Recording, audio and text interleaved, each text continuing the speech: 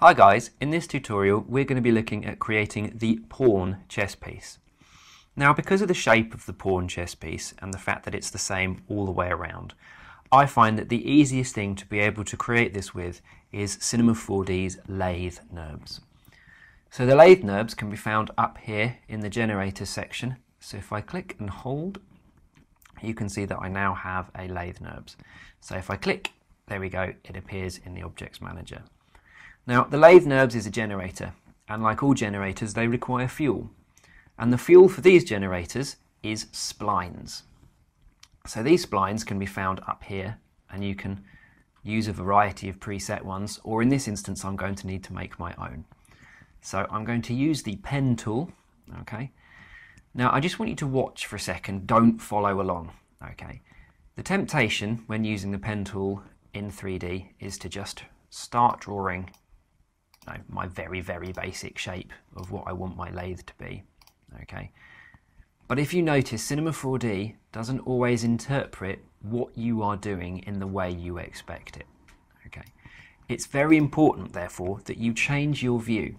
And in this instance, I am going to change my view to one of the side views. So either the front view or the right view. Let's go for the front. Okay. Now, to use the pen tool, you simply click and drag points. Now, because of the way that the lathe works, it needs to have a center point around the y-axis, as that's where it will rotate around. I can fix that a bit later, which I probably will. Okay. So to start my lathe, if I click, it creates my first point.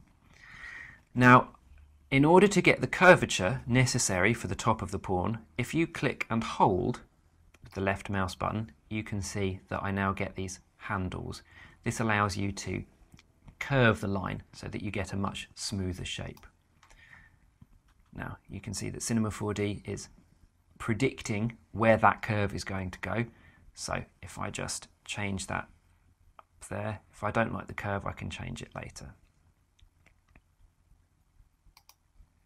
Now, I will edit that in a minute.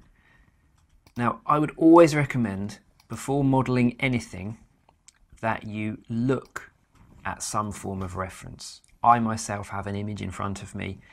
See what you can find, see if you can find something on the internet, or if you've got some chess pieces in front of you that you want to look at, that would be really helpful. But you will find that in order to get a decent model, having a reference image in front of you is one of the most important things that you can do. Okay, so there we have it. I'm just going to go up to my move tool and I'm just going to adjust some of these. So on points mode on the left, and using the selection tool, I can select the points that I want to adjust and then just drag them out and get more of the shape that I am after. Okay, so I'm just going to adjust that one a little bit higher. If you want to adjust the tangent handles, as they're called, if you click the move tool, you can adjust those and bring them out. If you hold down shift, you can edit them individually. So if you wanted a completely different shape, you can just move those about. Okay. Now, as I said earlier, these center points need to be at 0. Now, my accuracy is not too bad, 0.8. So in order to get that exactly at 0, okay, I'm just going to change that to world to ensure that I'm doing this dead on 0. I'm going to take those coordinates, enter in 0, and that will now be at its center point. And the same for the bottom. Okay, right now if I just click off.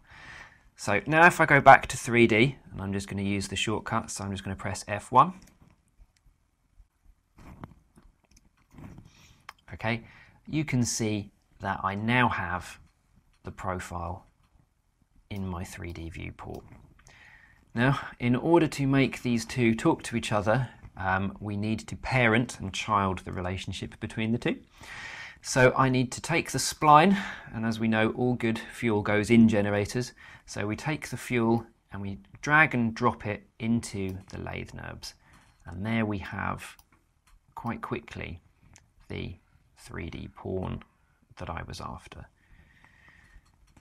Now I can edit this shape afterwards because I've still got access to the points of the spline, so if I don't like some of these I can click and drag, and so I can select and I can shrink them things.